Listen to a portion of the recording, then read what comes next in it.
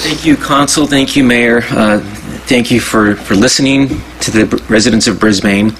There should be regional respect for Brisbane as well. We have a general plan that was thought in 1994. So planning history decisions are not made lightly around here. I see a real insensitivity to the will of our community. There's a Constitution of the United States where there's a Constitution of Brisbane as far as I'm concerned. The local leadership has really been terrific to the residents here, and I like to see it to continue to be that way. But there are outside influences. Mayor Ed Lee cutting the corporate tax in half has created this tech boom. There's several values at play here, and I think you guys have had the finger wagged at you from many places, and a lot of them are out of town. I would like to remind you guys what the general plan is in 1994, Chapter 3, Community Character. I'd like to read that. The city of Brisbane and its mountain will remain a place of independent and distinct, with a small town quality and a volunteer spirit, where diversity is welcome and everybody can participate in town meetings, and elected officials carefully consider the desires and the needs of the citizens and govern through circumscribed rules and regulations only as required for the public health and safety and protection of the environment. I'd like to go on a little bit more. This is about Brisbane and its mountain.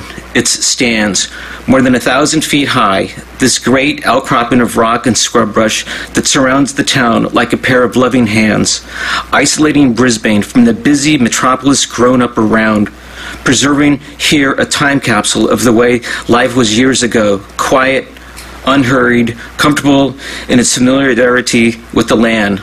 Walter Blum wrote that. I want to carry on with another, just two more paragraphs. Looks like I've got time. Many factors contribute to the sense of security and well-being of the members of a community, including family, shelter, food, and safety.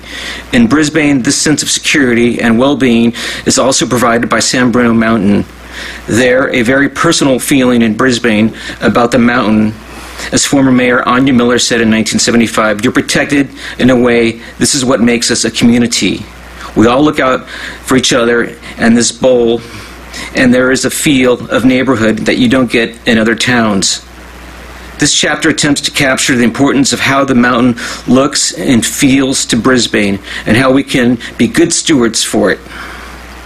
San Bruno Mountain rises above the San Francisco Bay and dominates the landscape of northern San Mateo County.